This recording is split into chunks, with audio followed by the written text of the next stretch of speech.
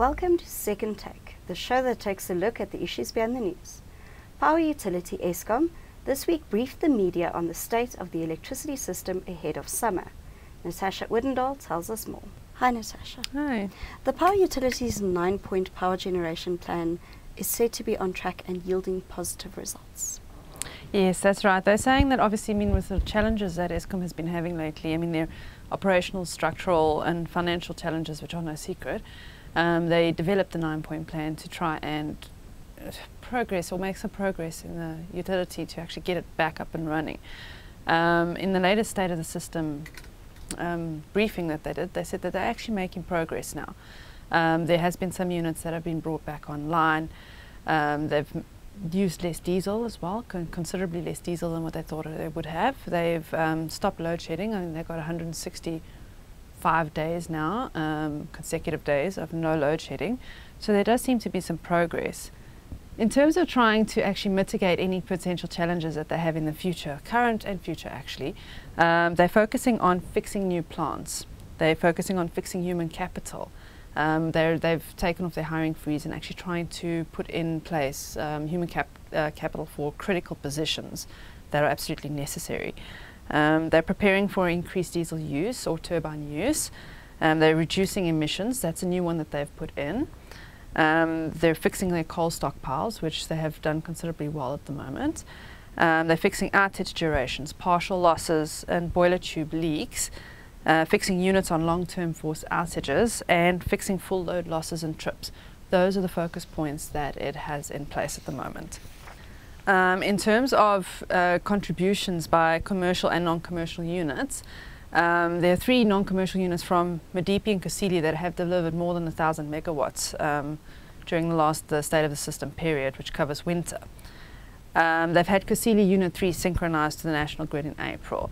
They've had the Medupi Unit 3 reaching commercial operation in July. And Medupi's Unit 1 was actually synchronized in August, last week, on the 27th. And that one was quite a significant milestone for Eskom because it meant that for the first time, all 6 units were online at the same time. And as I said, Creole Unit 2 and Matla Unit 5 were returned to service. And during the winter period, the generation unit breakdowns were actually maintained at below 9,500 megawatts. What is the situation with regard to coal stocks? Well, Eskom has at the moment recovered quite a bit from their dilemma that they had a few months ago, where I think it was 10 of the 15 coal power stations were running out of stock. At that stage, the 10 of the power stations were at below the prescribed NERSA grid code regulations, or requirements, should I say. 5 of them were below 10 days, which means it was a critical state at that point that they could actually run out of coal. As of September 2nd, the coal stock levels at most of the power stations, except for Medupi and Kusile, were at 50 days. So they managed to actually increase that considerably. And they actually still maintained at healthy levels now, except for one power station, which is Creole. That's still below the NERSA grid code requirements. Creole is sitting at a current stockpile of 15.6 days, but by the end of the year, they say it will be on par with the other stations, or at least above the grid code requirements. In terms of the quality as well, they're still focusing on coal quality. So that's a focus point now going forward once they've stabilized their stock days. And in terms of water or any type of weather adverse conditions that they're worried may affect the stockpiles, they have got in place a couple of measures to mitigate that. What is the outlook in terms of load shedding in the summer period? Eskom is pretty optimistic that there's going to be no further load shedding. But in saying that, they're also quite open about the fact that while they're confident there's going to be no load shedding, there's always that possibility there will be. Anything could go wrong. At the moment, they're still maintaining their current streak of no load shedding. Their current outlook is, as it stands, they won't have any load shedding. They've put in place for the next several months plans to actually try and mitigate any potential threats to load shedding. It has become their #1 priority. So they are, for the summer months, planning for 5,500 megawatts capacity to be maintained during the actual summer months. They'll take that offline. And their aim is to keep their unplanned outages or breakdowns below 9,500 megawatts. that is the minimum that they need to do to actually prevent load shedding. However, they have put in 3 scenarios in case.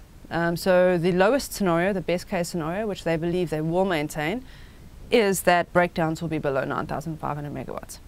However, should it actually increase during the period to be between 9,500 megawatts and 10,500 megawatts, they do put out the scenario that they will have to use some extra diesel, and that they're not likely to be any load shedding, but there is an increased risk of it.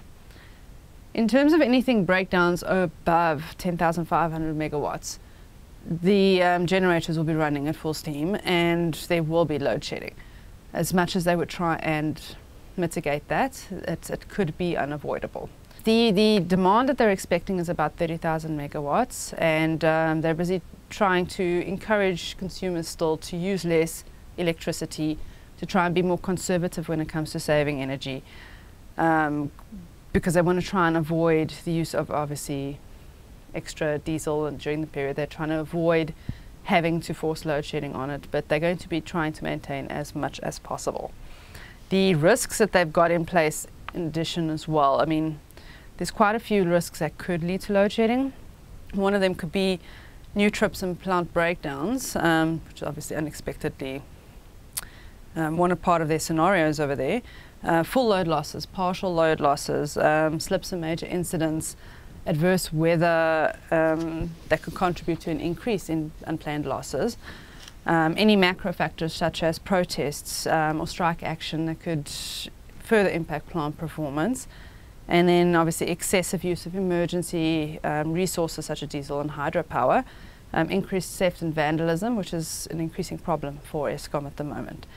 And yeah, that's about it. They're optimistic, but they're not going to rule it out. Thank you.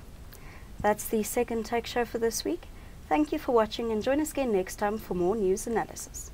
Also, don't forget to listen to the audio version of our Engineering News daily email newsletter.